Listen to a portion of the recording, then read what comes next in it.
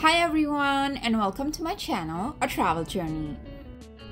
I was on vacation in Barbados and I stayed at the Fairmont Royal Pavilion Barbados Hotel. But now, it is time to say goodbye and go back to Toronto. We booked airport transfer from hotel back to the airport. It was a 40-minute ride from the hotel to the airport.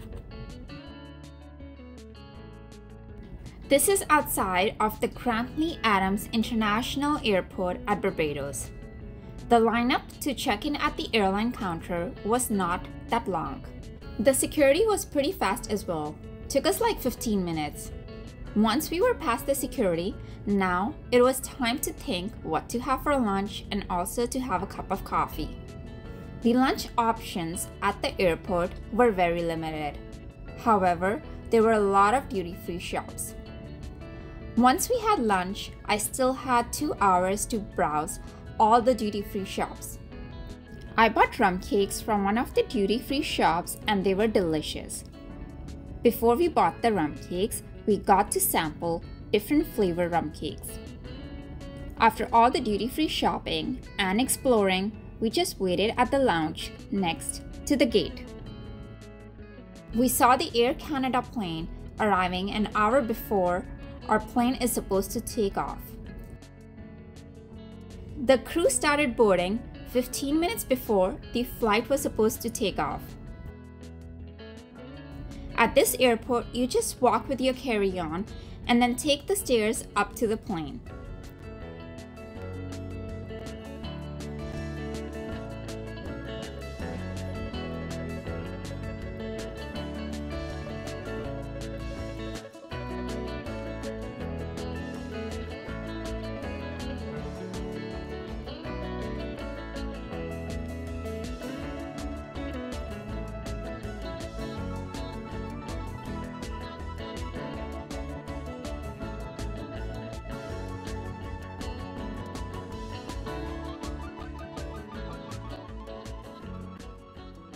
We were in premium economy.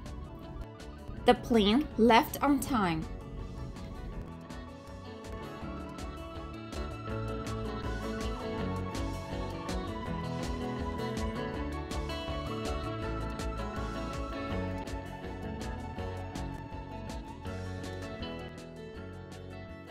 The food in the plane was pretty average.